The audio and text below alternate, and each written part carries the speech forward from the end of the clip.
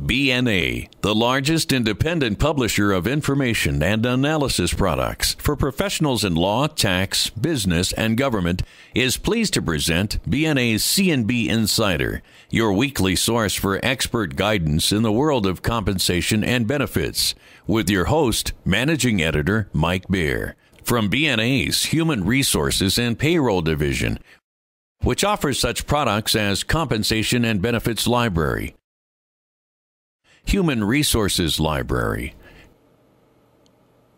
Payroll Library, HR Decision Support Network, and Payroll Decision Support Network. Welcome to C&B Insider. I'm Mike Baer. Are you sure your non-qualified deferred compensation plans are compliant with Tax Code Section 409A? Well, if not, then time is running out, as these plans need to be in documentary compliance with the final regulations by December 31st, 2008. And BNA has been told that employers are facing more than mere technical challenges in amending their plans, either to comply with or meet one of the exclusions permitted under the final regulations. Practitioners say that at this point, employers should have completed reviews of their basic plans. This would include, for example, supplemental executive retirement plans, voluntary deferral plans, and equity plans and grant agreements. By now, employers should be scrutinizing arrangements that, before Section 409A, were not traditionally considered deferred compensation plans.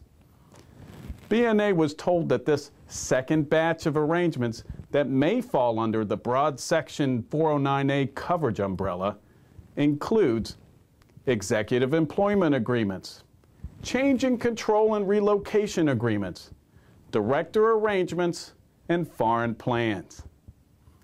BNA also was told that private companies resistant to the need for a full-blown, extensive valuation of their stock subject to option plans should have such a valuation every year, as this could be an area of fertile ground for future tax audits.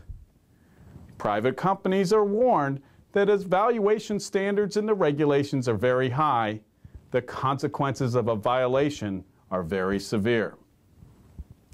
For more information on complying with Section 409A, see the chapter Non-Qualified Deferred Compensation Arrangements in Compensation and Benefits Library. I'm Mike Baer, and this has been C&B Insider. Copyright 2008 by the Bureau of National Affairs, Incorporated, 800-372-1033.